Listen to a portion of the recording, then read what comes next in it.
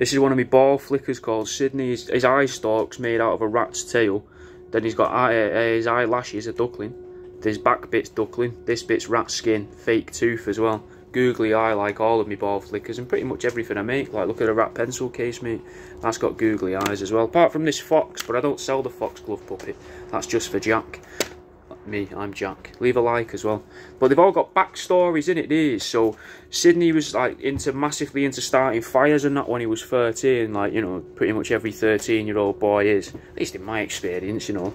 Most of us like love starting a fire, don't we? Even as we get older, we all love a fire.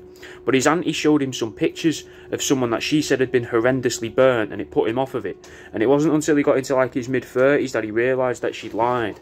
Won't go exactly into why. You'll have to go to the website to read his full backstory. But it's on my link. If you're interested, go and tap on the Linktree link. Go on the one that's for shop. The one beneath it's probably for my podcast. So if you like listening to me chat shit, mate, go and listen to that. I know, but leave a little like for Sydney, mate.